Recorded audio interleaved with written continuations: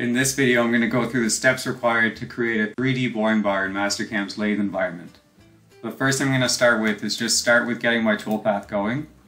So here I'm just going to do a canned roughing toolpath where I'm going to basically rough out all of the ID of this part. Once I get into this dialog, I can right click and create a 3D tool. That's going to bring me here to my tool designer. So for the name, I can call this a boring bar, and I'm going to have a CNMG insert in it. Then I'm going to click next. Now I'm going to add a component. So the component here is going to be the holder of the boring bar, so the actual boring bar itself. And I'm going to select a model here from an external file, and I'm going to use this file right here. So I'm going to click open, and that's going to bring that boring bar into the Mastercam environment. So here I need to select the actual holder of the part. So I'm going to select this pin that holds the insert, the clamp, that pin as well, and then the boring bar itself. So basically everything except for the insert. I'm going to hit End Selection.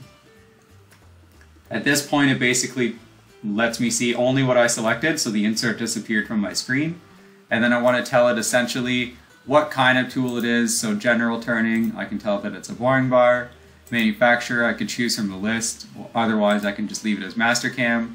I can throw in my code here. And then for my size, it's a cylindrical shank. And I'm going to choose this radial face here. Hit next. The machine side connection, I'm going to select. And I'm going to select the back end of the boring bar. And then I'm going to hit enter.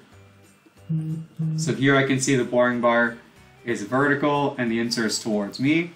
That's all good. And I'm going to click next. Mating, I don't need to mate anything. I'm just going to click OK. And then now my holder is defined. So I need to move on to my insert. So here I'm going to define an insert. And I'm going to grab the insert from the exact same model. I'm going to choose the model again because I know the insert's already mated in there. That brings it back in, and now I want to select just my insert. So my insert comes in, that's good. General turning, that's all good. Manufacturer, if I knew the manufacturer I could change that, again with the code. And then here this is going to be a right-handed tool. So I'm going to click next. And then the corner radius, I want to select that corner radius, and I can just select again the radial face of that insert. Click next. Mating, again I don't need to mate anything, it was already pre-mated, so I'm going to click next. And then the cutting plane, so this is almost always going to be either top or bottom. So in this case I'm going to choose top, say OK, and you basically just want to see the insert up direction is correct.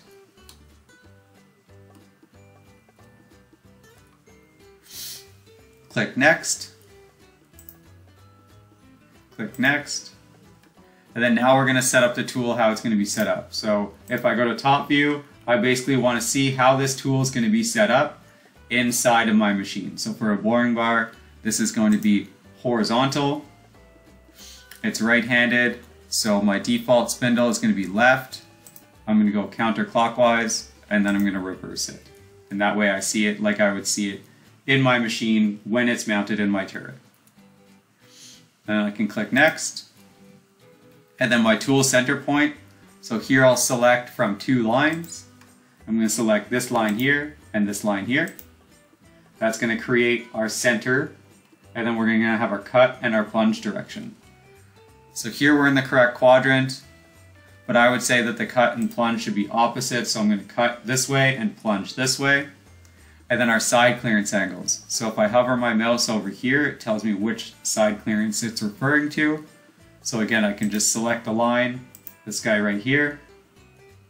The height, that's going to be between a center point and an end point. So again, I'll choose the center point of that circle, basically to this end point of where it can stop cutting. We'll do the exact same thing on this side. So choose this line. And then again, from the center point to the end point. Click next. In here we can set up our custom feeds and speeds, set up our coolant style. I'm just going to go ahead and click OK. Now our tool is fully defined, so I can click OK once more. And then it comes in here and I can see clearly that that boring bar has been fully defined. So under my rough parameters here, I'll just throw in a few values so that we can see what this is going to look like.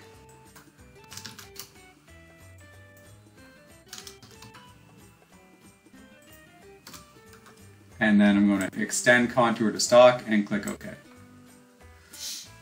So now if I was to shade my model, go ahead and do a backplot, I can see here that the tool that I created is coming in and cutting into that part. And that's it.